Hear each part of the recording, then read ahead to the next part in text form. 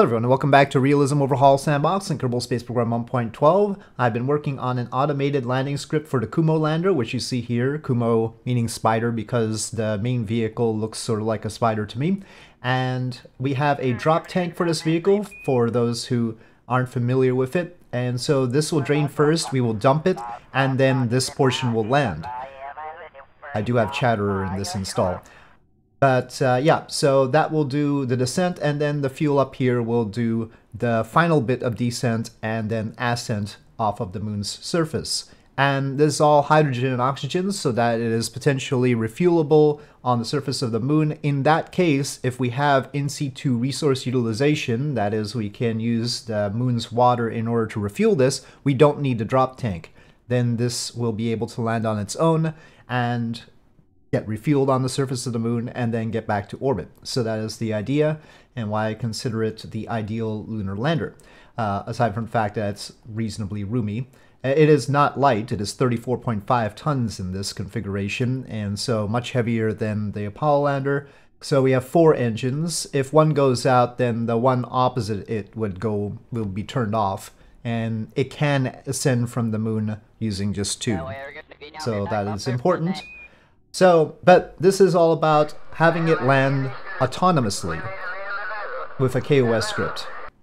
They gotta keep interrupting me. Anyway, so I have a kOS script. It's adapted for my Apollo landing script, so it's not perfectly ideal. And right now I'm just testing it on equatorial trajectory. We'll do different inclinations later, but we're going to do 2 different heights. We're going to try from this 62.9 kilometer height, and then we're going to do 162.9 kilometer height. I cheated into orbit, that's why it's that. This current orbit is 1,800,000 meters, and then the 162,000 kilometer orbit is this one, the 1.9 million kilometers.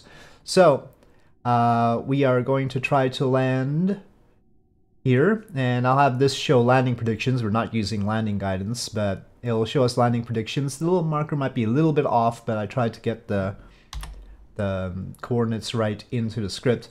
Anyway, let us, well, we can't run it here. Now, the script is only configured to do retrograde orbits right now. I could probably fix that, but it's just a bunch of other conditions to make sure it works from either orbit. They'll have to check first. And we want to start it around here so its distance calculations are correct. If you start over here, there's another set of conditions that I could use to make sure its distance calculations are correct. I do that for the space shuttle, for instance, but it's just simpler if I just start it past the point opposite the location, and also before the point where it has to retroburn, which is about here. The reason we're retroburning here is because then it can, if it's off plane from the target, try and do a minor inclination burn to adjust that, and that would be the ideal place to do it. So that's why the retroburn is there.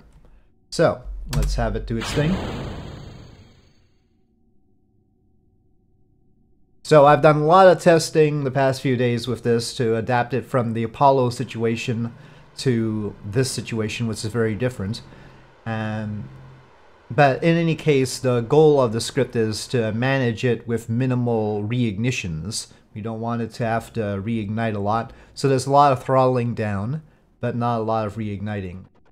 So I imitated what Apollo 11 basically did in that script. And that might not be ideal for this, but I decided to work with it, since this does have throttling.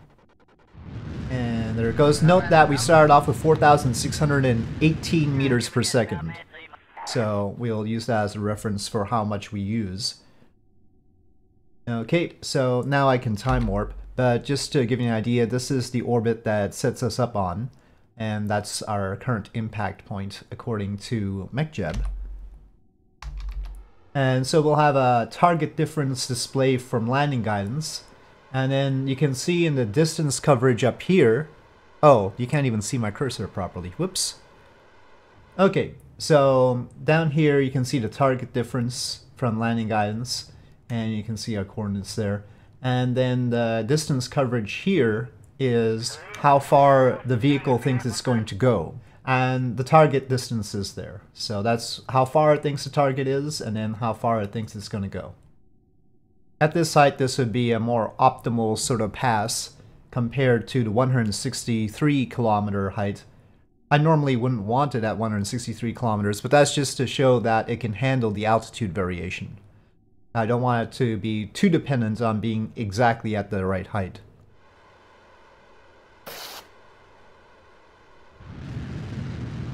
Now, one thing it did during the main retroburn, and it still does here, is if it thinks it's not exactly lined up with the target, it will lean to one side. And it's pitching up partly to make sure that because it's leaning to one side, it's accounting for that. Also, we have to drop the drop tanks, so we have to allow some extra time. We can't do a pure suicide burn. That could cause problems. The reason the drop tanks are the way they are is because the liquid oxygen tanks are here, and these are the liquid hydrogen tanks. So the center of mass is actually here, and so that's why they're mounted forward like this. Otherwise, it would shift the vehicle's center of mass. Incidentally, the drop tanks are exactly the same tanks up here, they just have the wrap all the way around it. It's 3 of these hydrogen tanks and 3 of these oxygen tanks, all with wrap around them.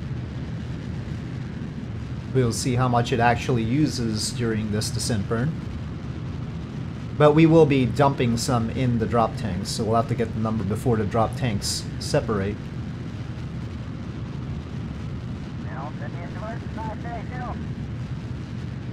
And again, the drop tanks wouldn't be necessary if we can refuel on the move, so that's the idea of the design.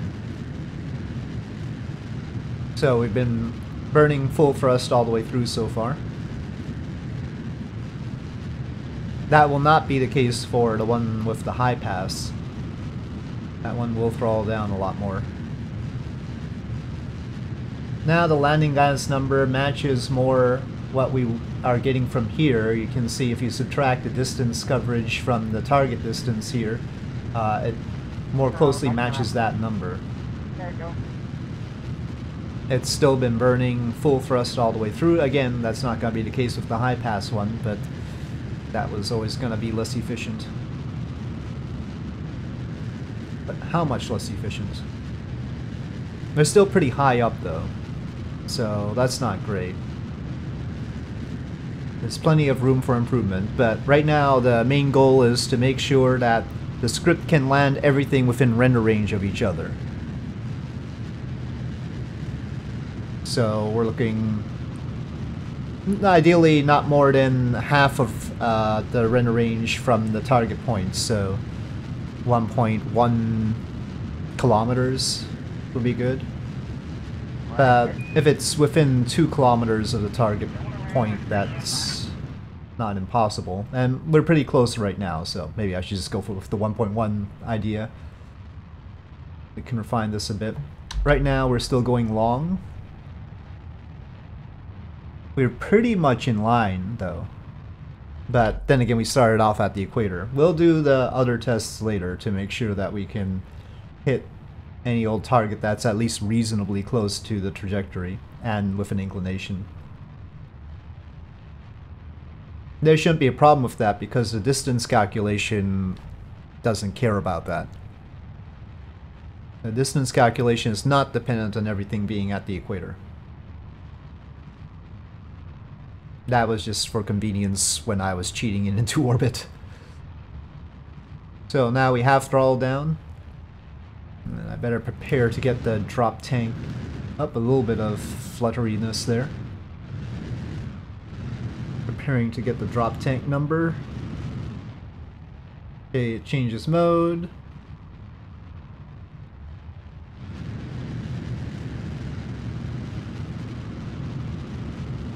Okay, it looked like 2938, and then we dropped basically 200 meters per second in there.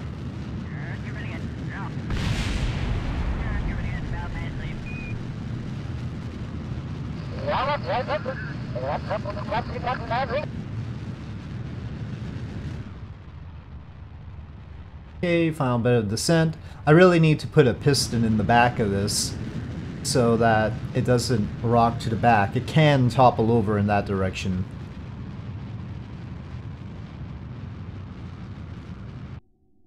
See. So yeah, you should put something in the back to make sure that doesn't happen.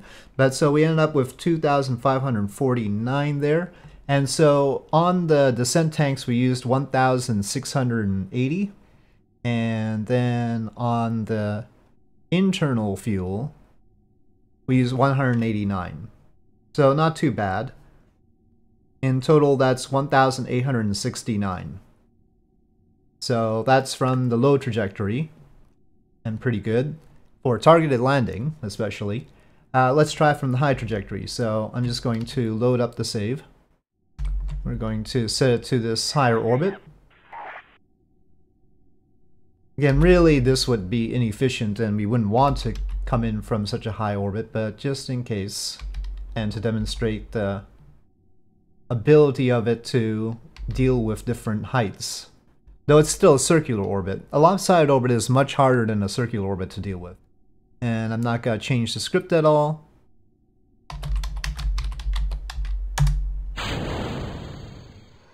The burn point is not changed because of the logic of why we're burning here, to help with inclination corrections.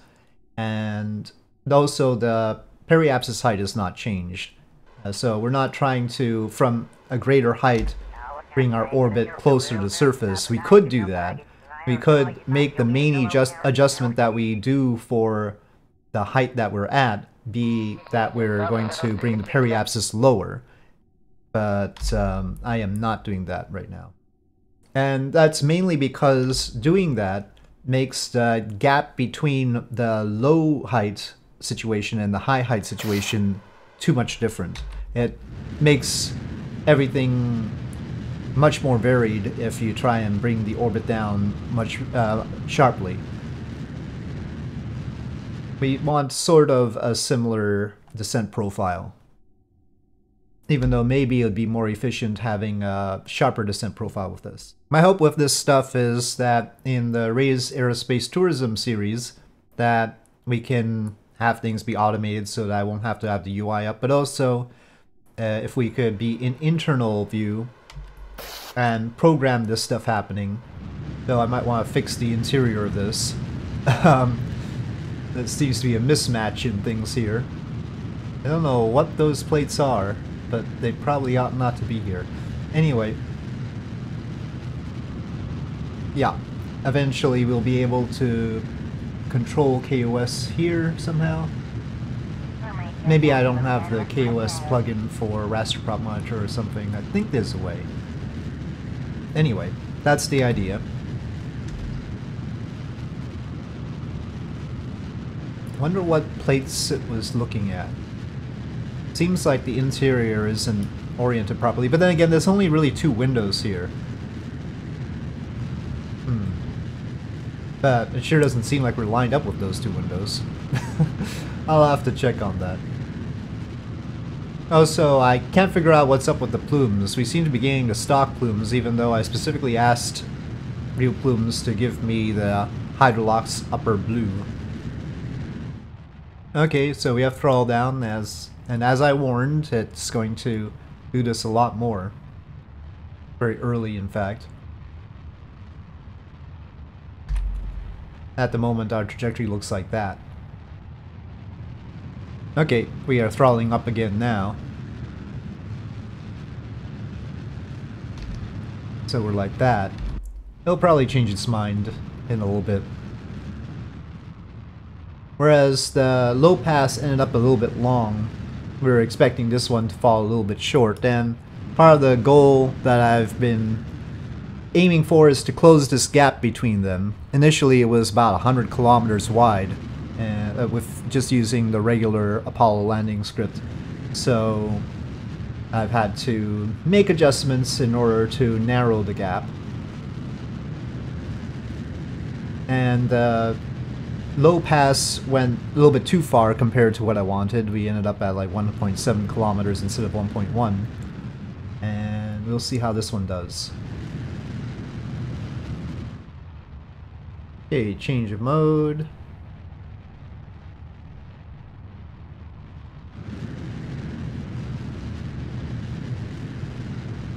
Okay, it looked like 20 to me.